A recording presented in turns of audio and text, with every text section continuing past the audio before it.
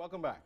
The Government and Public Policy Institute of the University of the Bahamas is proud to announce that it will commence its highly anticipated 50th Independence Distinguished Lecture Series on June 13th.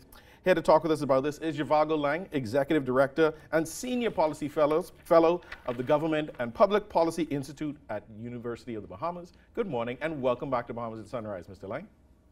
Good morning, Brother Law, and it's a pleasure to be here. Good morning to all your watchers and listeners. Yes, it's always a pleasure having you on the show. Always a great discussion. So let's jump right on in. So we're talking about this distinguished lecture series happening on June 13th. Who will be speaking at this event?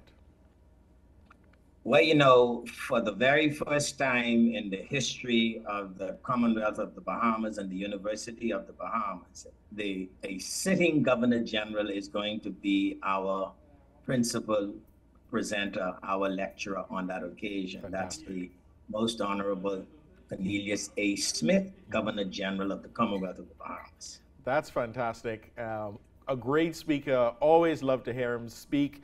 Do you know, can you tell us what will he be speaking about? Well, the Governor General has a rich background in the Bahamas, a rich background, starting out as an educator, having then went into private life, spent some time in customs. For a while, actually, he worked at a place where I was a summer student, Syntex Pharmaceuticals. Right. And of course, in 1982 began a career, his actual elected career in politics, and remained in that sphere for 3 terms. And then, of course, served as our ambassador for a time to Washington, D.C., and really distinguished himself as a public servant. And then, of course, in 2019, June 2019, became the Governor General. So given the richness of his experience, having sat at the front lines of many pivotal and seminal events in the country, the Governor General is going to be reflecting on these themes: empowerment, education, and excellence. Yes. 50 years into our independence.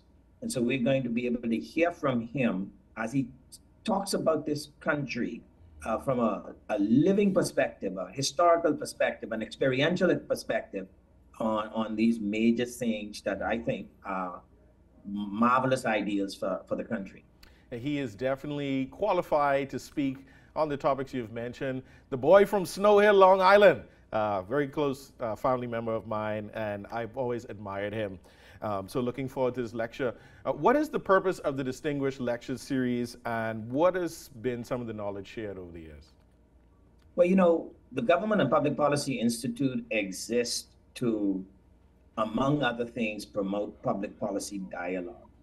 Very often in the Bahamas, when we discuss matters of national and international importance, we come at it from an opinionated point of view more so than anything else, because it is, you know, really, that's what most people can draw on. Right. What our responsibility is to bring people who have deep knowledge, deep experience, and evidence to bear on the things that they talk about. So over the years, for instance, if we're dealing with public policy matters, we've had cabinet ministers come in, we've had the prime minister come in.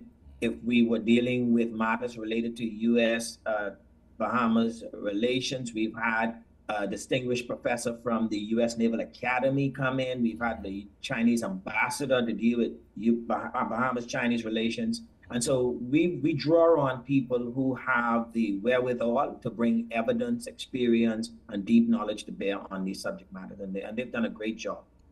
It sounds so.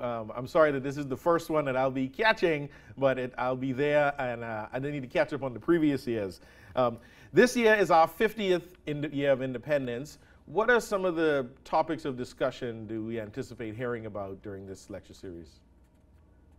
Well, I think one of the things that you'll find is that we're trying to cover the span of issues that we have had to deal with over the last 50 years, whether that's the economics of things, whether that's education, whether that's our cultural realities. As an example, Government and Public Policy Institute is conducting right now, or completed a survey called a National Cultural Values Survey.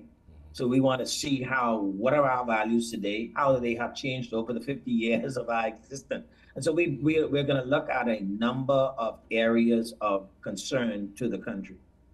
That, once again, we're at such a crucial point in our history. 50 years isn't that long. We're still, teeny boppers compared to the rest of the world, right? And just like the teeny boppers around here, you make some mistakes, you learn from it, and then we mature. So I feel we're at that point where we're learning how to mature, learn from our mistakes, and put our best foot forward. You've been on the show many times before, and we usually invite you to get your opinion on various topics that are relevant and current. Recently, the Prime Minister made some remarks on the Hawksbill Creek Agreement, and he mentioned that it's no longer working for the development of Freeport in Grand Bahama. Can you provide your thoughts on the Prime Minister's comments? Sure. I think that the Prime Minister is right in some ways about there being issues of concern in Freeport, to the extent that Freeport has been in an economic stagnation now going on 20 plus years. So if you think that the Grand Bahama Port Authority, which is the partner in the Hawksbill Creek Agreement, is supposed to be instrumental in promoting Freeport's economic growth and development, then you have to concede that over the last 20 plus years, that has not happened, and therefore something is not right. But by the same token, if you believe that the government of the Bahamas has a responsibility for the growth and economic development of the island of Grand Bahama, including Freeport, and that hasn't happened, then you have to look at the government itself. And so I think that we have to be careful to comprehensively look at our issues so that our diagnoses are correct, so that we can have the correct prescriptions for it. And I just think that it's a little narrow to only look at the Hawksbill Creek Agreement, because for the decades of the 90s, in the decade of the 90s, Freeport flourished, and the same Hawksbill Creek Agreement prevailed. And people who live in Freeport will tell you, outside of the economics of it, it's a great quality of life to live in Freeport. The crime is low, the place is organized, it's clean. It's just economically stagnated, and that can't be only a function of the Hawksbill Creek Agreement. Thank you so much for your perspective on that. I would love to dig in more, but let's talk back about the lecture series before we wrap up. So back to the lecture series, tell us, what is the time? We know the date is June 13th, and where is the venue, the time and venue? So, yes, so the time is 6:30, and the venue, so that's Tuesday, June 13th. At 6:30, this series will run from 6:30 to 8:30. Is at the Harry Seymour Library Auditorium at the University of the Bahamas. Unless we get a huge throng of people who decide they want to come, and we pray and hope and request that such people come, we will remain in the Harry Seymour Auditorium. Otherwise, we will move to the auditorium, the main auditorium. Fantastic. Well, we know all of our viewers are going to be there in droves, so you better get that other venue ready just in case, right? It's a great event. It's a great event. I mean, honestly, I'm looking forward to listening to the Governor General. I mean, to get his perspective, I'm really looking forward to it. Yes, it is. It's a treat, once again, to be in his presence, to hear his thoughts, to learn the lessons from him, and then also be surrounded by wonderful people who are attending the lecture. Before we go, what do you want to say to our viewers out there about this lecture series and why they should attend? Listen, you and I are only going to understand better and contribute better to our own personal and collective development through understanding. That understanding means we have to get information. That means we must get information from sources that can provide that information accurately and with perspectives that lend to our ability to really think about it. And so, and there is something about learning together. Yes.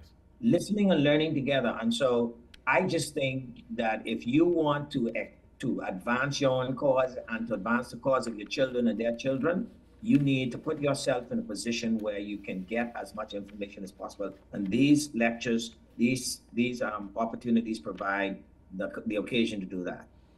Well, very well said. Once again, get that other venue ready because we're coming in droves to support this lecture series and learn so much from the Honourable C.A. Smith and everyone that's going to be in attendance. We want to thank you again for your time this morning. It's always a pleasure being in your company, having a great conversation, and looking forward to seeing you at the lecture series.